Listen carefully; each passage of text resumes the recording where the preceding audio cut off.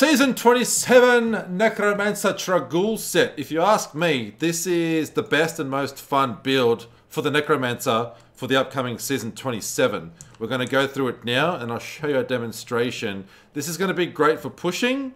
You could make some variations with like Stuart Greaves boots and stuff for speed farming. I'll mess around with speed farming in the future. Right now we're more focused on the pushing aspect with this build. So Trag'ouls, as you can see, good looking set, especially if you color coordinate and have yourself some cosmic wings like I do.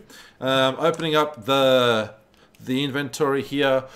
We're using 5 pieces of Trag'ouls, but because we've got Ring of Royal Grandeur here, we're going to benefit from the 6-piece bonus. So I've got the helm, the chests, the pants, the boots, and the gloves. We're using Orghild's shoulders and Orghild's braces. Again, because we have Ring of Royal Grandeur, we've got 2 items equipped, but we're going to benefit with the 3-piece bonus of Orghild's as well. So we're going to melt down elites a lot quicker.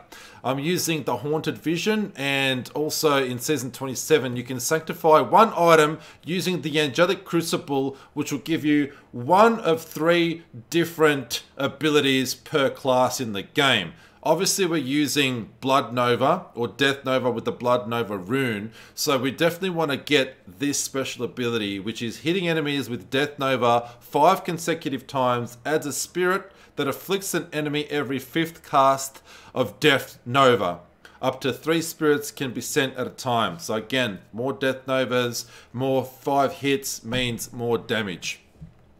Dainty's Binding for the belt. I'm using Crispin Sentence in the ring slot. The Ring of Royal Grandeur as mentioned. We're using Funerary Pick as the weapon and Iron Rose for the offhand. Alright, we'll quickly go to skills. The skills we're using: Siphoned Blood with Power Shift, Death Nova with Blood Nova as previously mentioned, Blood Rush with Metabolism, so we get 2 Blood Rushes, Simulacrum with Blood and Bone Armor Dislocation, as always, the primary skill for damage reduction for Necromancers, and Frailty with Early Grave. Passives, you want to use Swift Harvesting, Final Service, Spreading Malediction, and Stand Alone. Stand by me, stand by me. For Kenai's Cube, we're using Blood-Tide Blade, so Death Nova deals 400% increased damage for every enemy within 25 yards, so big packs means more damage. A Killer Cuirass, because we're going to be above 95% resource the entire time. And as always, Necros are a little bit on the squishy side. This one's not too bad, Trag'oul's. Blood Nova's pretty good. It's better than Rathma's. It's more fun. It's stronger. It's got better survivability and damage reduction. It's got everything. It's just better.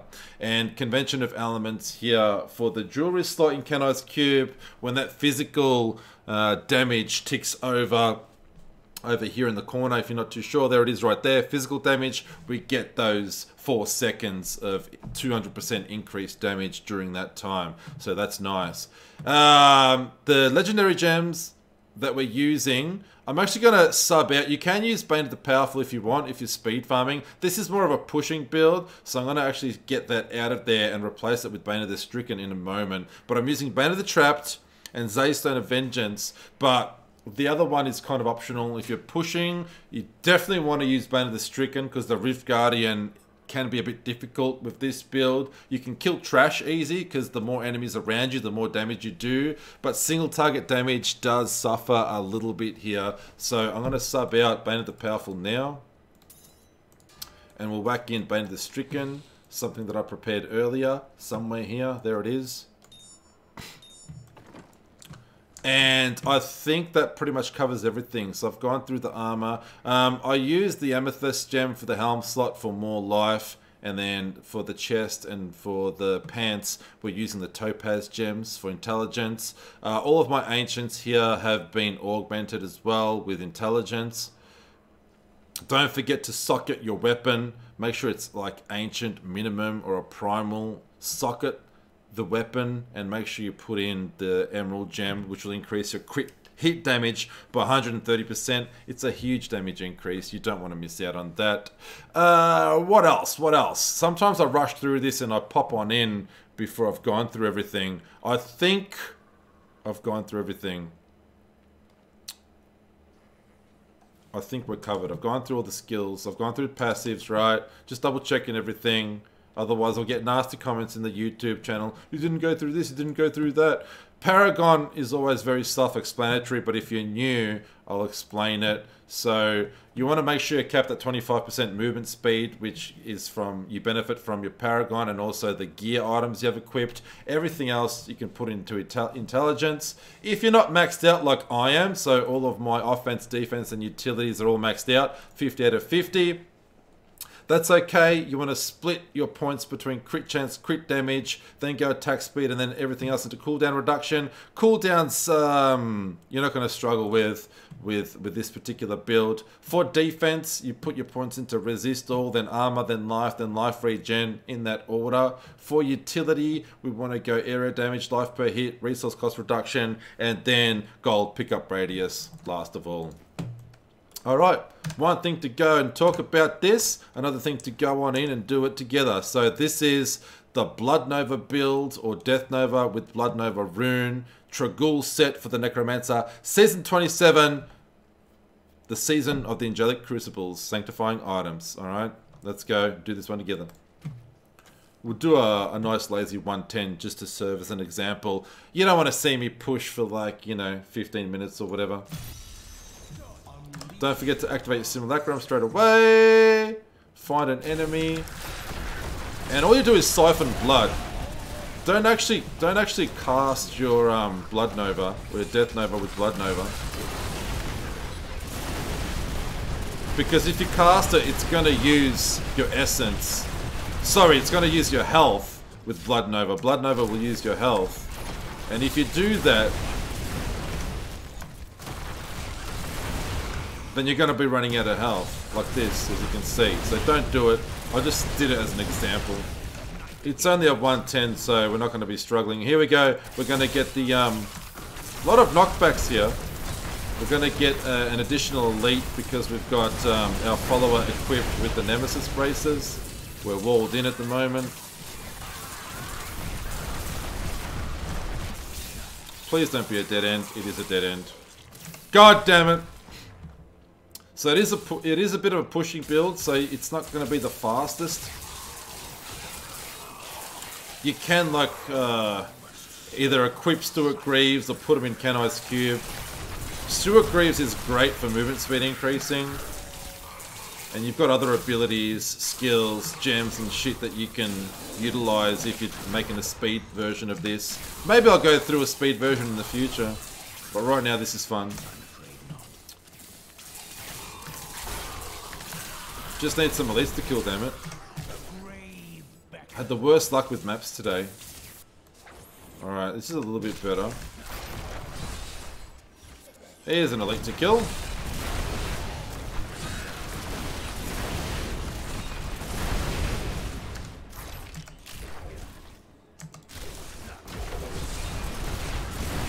So yeah, just cast your Siphon Blood. And Death Nova with Blood Nova will automatically cast for you. Brythorn, finally a good map. One of my favourite maps, actually.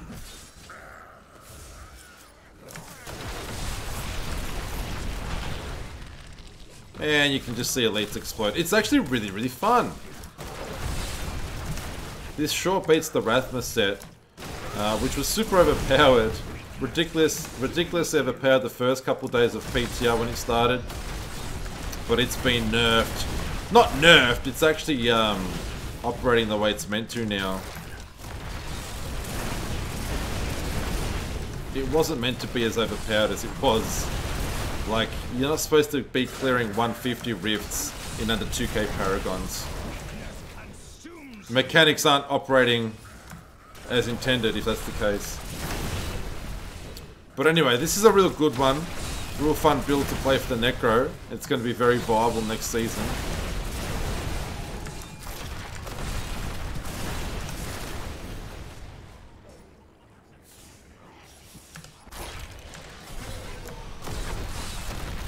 Right, let's go find some more elites. Where are you all? There's one. Oh, there's two here.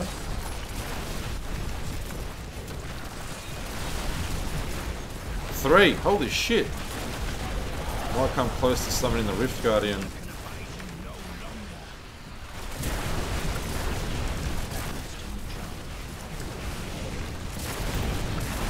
Lots of juicy purple orbs. Make sure you collect them all. Look at them all. Holy shit. So 3 packs. Is there another one here? I literally just need one more, I think. And I'll be able to summon the Rift Guardian up. Maybe a bit of trash. A bit more... Oh, Pylonovich! Pylonovich, definitely summoning Rift Guardian now. And we've got the Power Pylon. So with Bane of the Stricken, the Rift Guardian's going to go down a lot easier. With Power Pylon, even easier. So perfect timing. Just like that. So that is your Trag'oul's Blood Nova pushing build. Keep on pushing, baby. That was just to serve as an example. You guys put this together. As always, you can experiment and chop and change some things around, move some passives, try new things. It's Diablo 3. It's all about variations and coming up with your own ideas and testing shit out. So give it a go, put your own variations in there and see how high you can push with the Trag'oul's Blood Nova Necromancer.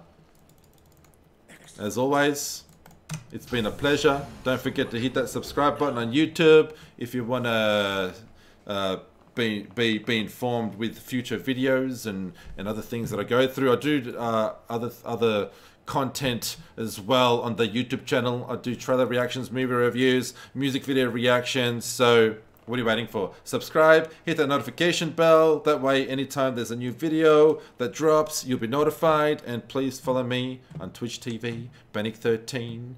Goodbye.